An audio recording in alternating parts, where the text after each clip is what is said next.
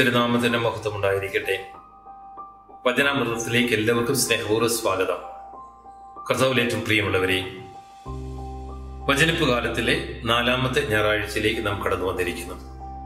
നമ്മുടെ ചിന്തയ്ക്ക് സഭ നൽകിയിരിക്കുന്നത് ലൂക്കോസിന്റെ സുവിശേഷം 1-ാം അധ്യായം 26 മുതൽ 38 വരെയുള്ള തിരുവചനങ്ങളാണ്. ഒരുപക്ഷെ നമുക്ക് തോന്നും, കഴിഞ്ഞ ഞായറാഴ്ച നാം കേട്ട യോഹന്നാൻ സ്നാപകന്റെ ജനനത്തെക്കുറിച്ചുള്ള അറിയിപ്പും ഇന്ന് നാം വായിച്ച സുവിശേഷ ഭാഗവും തമ്മിൽ ഒരുപാട് ബന്ധമുള്ളതായിട്ട്, എന്നാൽ അതിൽ വളരെ വ്യത്യസ്തമായ ഒരു ദൈവജന ഭാഗമാണിന്ന്. സ്വർഗം ഭൂമിയിലേക്ക് ഇറങ്ങി വന്ന നിമിഷം, സർവാധിപനായ ദൈവം, സർവശക്തനായ ദൈവം, സർവസൃഷ്ടിയായ ദൈവം ഭൂമിയിൽ ഇറങ്ങി വന്ന് ഒരു മനുഷ്യ സ്ത്രീയുടെ മുൻപിൽ അവരുടെ ഒരു സമ്മതത്തിന് വേണ്ടി കാത്തു നിൽക്കുന്ന നിമിഷം. നൂറ്റാണ്ടുകൾക്ക് മുമ്പ് ഉൽപ്പത്തി പുസ്തകത്തിൽ ദൈവം വാഗ്ദാനം ചെയ്ത രക്ഷയുടെ പൂർണ്ണതയിലേക്ക് എത്തുവാൻ പോകുന്ന നിമിഷം. ഇവിടെ നമുക്ക് 3 കാര്യങ്ങൾ പഠിക്കാനായിട്ട് സാധിക്കും. ഒന്ന്, സ്വർഗം കനിഞ്ഞ് ഒരു മനുഷ്യ സ്ത്രീക്ക്, ഒരു മനുഷ്യ വ്യക്തിക്ക് നൽകാവുന്ന ഏറ്റവും വലിയ സർട്ടിഫിക്കറ്റ് ആണ് ഇന്ന് മറിയത്തിന് നൽകിയിരിക്കുന്നത്. മറിയത്തോട് പറയുകയാണ്, കൃപ നിറഞ്ഞവളെ, നിനക്ക് സ്വസ്തി. സ്വർഗം മറിയത്തിന് നൽകുന്ന വലിയൊരു അഭിവാദനം, കൃപ നിറഞ്ഞവളെ. ഒരു മനുഷ്യ ജീവിതത്തിൽ നമുക്കറിയാം, നന്മയും തിന്മയുമുണ്ട്. ഒരു മനുഷ്യനറിയാവുന്ന സർവ നന്മയും, അതേത് ഭാഷയിലാണെങ്കിലും നമുക്കറിയാവുന്ന നന്മകളുടെ മുഴുവനും ഒരു ഉറവിടമാണ്, നിറകുടമാണ് പരിശുദ്ധ കന്യക മറിയം. അത് വിശ്വാസത്തിന്റെ ആയാലും, പ്രത്യാശയുടെ ആയാലും, സ്നേഹത്തിന്റെ ആയാലും, എളിമയുടെ ആയാലും, വിനയത്തിന്റെ ആയാലും, ക്ഷമയുടെ ആയാലും, അനുസരണത്തിന്റെ ആയാലും, വിധേയത്വത്തിന്റെ ആയാലും, അതെ, ജീവിതത്തിന്റെ എല്ലാ നന്മകളുടെയും നിറകുടമാണ് പരിശുദ്ധ കന്യക മറിയം. ഇതാര് പറയുന്നതാ? സർവശക്തനായ ദൈവം തന്നെ ദൂതൻ വഴി ഈ പാവപ്പെട്ട കന്യകയോട് പറയുന്നതാണ്. രണ്ടാമതായിട്ട് ഇവരോട് വളരെ അസാധ്യമായൊരു കാര്യമാണ് പറയുന്നത്. സക്രിയ കൊതിച്ചിരുന്ന കാര്യം, പ്രാർത്ഥിച്ചിരുന്നൊരു കാര്യം, മാനുഷികമായി സാധ്യമായൊരു കാര്യം, പ്രകൃതിയിൽ സിദ്ധമായ കാര്യം. എന്നിട്ട് അവൻ ചോദിച്ചത് എങ്ങനെ സംഭവിക്കും? എന്നാൽ മറിയത്തോട് പറയുന്നത് അസാധ്യമായൊരു കാര്യം, കന്യക ഗർഭം ധരിച്ച് ഒരു പുത്രനെ പ്രസവിക്കാൻ പോകുന്നു. അവരോട് പറഞ്ഞു, നീ ഗർഭം ധരിക്കും, ഒരു പുത്രനെ പ്രസവിക്കും, നീ അവന് യേശു എന്ന് പേരിടണം.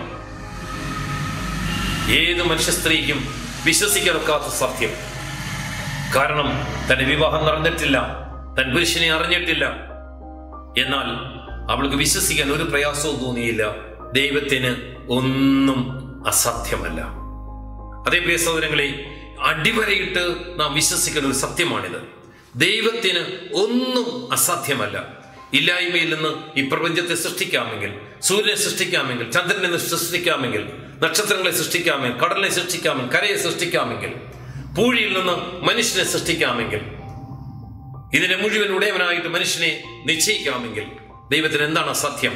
കുരുടന് കാഴ്ച കൊടുക്കാമെങ്കിൽ, ചെകിടന് കേൾവി കൊടുക്കാമെങ്കിൽ, മുടന്തന് നടക്കാൻ ശക്തി കൊടുക്കാമെങ്കിൽ, മരിച്ചവന് ജീവൻ കൊടുക്കാമെങ്കിൽ, സ്വയം ഉയർത്തെഴുന്നേൽക്കാമെങ്കിൽ, ദൈവത്തിന് എന്താണ് അസാധ്യം? ഈ ഒരു ബോധ്യം ഈ പാവപ്പെട്ട പെൺകുട്ടിക്കുണ്ടായി. അത് അവൾ ദൈവവുമായിട്ടുള്ള ബന്ധത്തിന്റെ അടിസ്ഥാനത്തിലാണ്. ദൈവത്തിനൊന്നും അസാധ്യമല്ല. മൂന്നാമതായിട്ട് നാം ഈ കാണുന്നത് സമ്പൂർണമായൊരു സമർപ്പണമാണ്. സമ്പൂർണമായൊരു സമർപ്പണം. അവൾ യേശു മുമ്പിൽ, ദൈവതമ്പുരാന്റെ മുമ്പിൽ സമർപ്പിച്ച് വിളിച്ചു പറയുകയാണ്, ഇതാ ഞാൻ കർത്താവിന്റെ ദാസി. എല്ലാ യഹൂദ പെൺകുട്ടികൾക്കും അറിയാമായിരുന്നു, രക്ഷകൻ വരും. രക്ഷകന്റെ അമ്മയാകുക എന്ന് പറയുന്നത് വലിയ സ്വപ്നമാണെങ്കിലും രക്ഷകന്റെ അമ്മയാകുക എന്ന് പറയുന്നത് വലിയൊരു ത്യാഗമാണെന്ന് അവർക്കറിയാമായിരുന്നു. കാരണം രക്ഷകനെ കുറിച്ച് എല്ലാ പ്രവാചകന്മാരും പറഞ്ഞിരിക്കുന്നത് എന്താണെന്നുള്ളത് അവന്റെ സഹനദാസനാണ്. ശിമിയോൻ പറഞ്ഞു, നിന്റെ ഹൃദയത്തിൽ കൂടി വാൾ കടന്നു പോകും. ഒന്നല്ല 9 വാളുകൾ കടന്നു പോകുന്നതായി നാം കാണുവാനായിട്ട് സാധിക്കും. ഇത് മുഴുവൻ മനസ്സിലാക്കിക്കൊണ്ടാണ് പരിശുദ്ധ അമ്മ വിളിച്ചു പറയുന്നത്, ഇതാ ഞാൻ കർത്താവിന്റെ ദാസി. ദൈവത്തിന്റെ പുത്രന്റെ അമ്മയാകുവാൻ, രക്ഷകന്റെ അമ്മയാകുവാൻ, സഹരക്ഷകയായി തീരുവാനുള്ള അമ്മയുടെ സമ്മതം. ആ നിമിഷത്തിൽ സ്വർഗം ചാഞ്ഞിറങ്ങി സ്വർഗത്തിന്റെ പുത്രൻ അമ്മയുടെ ഉദരത്തിൽ ഉരുവാകുന്നു. പ്രിയ സഹോദരങ്ങളെ, നമ്മെ സംബന്ധിച്ചിടത്തോളം ദൈവവചനം കേൾക്കുവാനും ദൈവവചനം വിശ്വസിക്കുവാനും ദൈവവചനത്തിന് നമ്മെ സമർപ്പിക്കുവാനുമുള്ള ദിവസമാണ്. പരിശുദ്ധ അമ്മ ദൈവവചനം ശ്രവിച്ചതുപോലെ, പരിശുദ്ധ അമ്മ ദൈവവചനം സ്വീകരിച്ചതുപോലെ, ദൈവവചനത്തിന് സമർപ്പിച്ചതുപോലെ നമ്മുടെ ഓരോരുത്തരുടെയും വ്യക്തി ജീവിതത്തിൽ ഈ ദൈവവചനത്തിന് നമ്മെ തന്നെ ഏൽപ്പിച്ചു കൊടുക്കണം. യോഹന്നാൻ പറയും, ആദിയിൽ വചനം ഉണ്ടായിരുന്നു, വചനം ദൈവമായിരുന്നു, വചനം ദൈവത്തോടു കൂടിയായിരുന്നു, വചനം മാംസമായി നമ്മുടെ ഇടയിൽ വസിച്ചു. മാംസമായി വസിച്ച ദൈവമാണ് യേശുക്രിസ്തു. മറിയത്തിലേക്ക് വചനം ഇറങ്ങി വന്നതുപോലെ നമ്മുടെ ഓരോരുത്തരുടെയും ജീവിതത്തിലേക്കും ഹൃദയത്തിലേക്കും ഈ വചനം ഇറങ്ങി വരണം.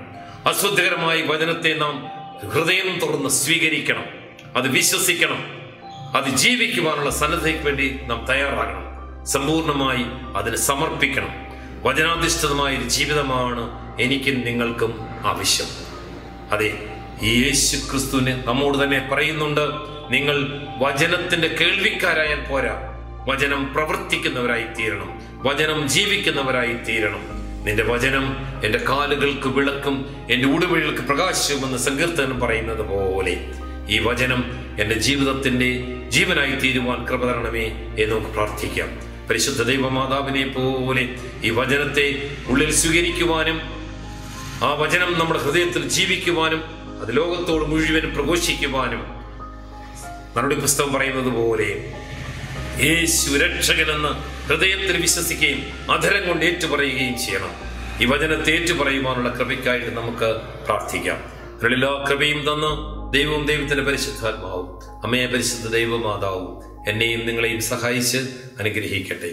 പിതാവിന്റെയും പുത്രന്റെയും പരിശുദ്ധ റൂഹായുടെയും തിരുനാമത്തിൽ ആമേൻ.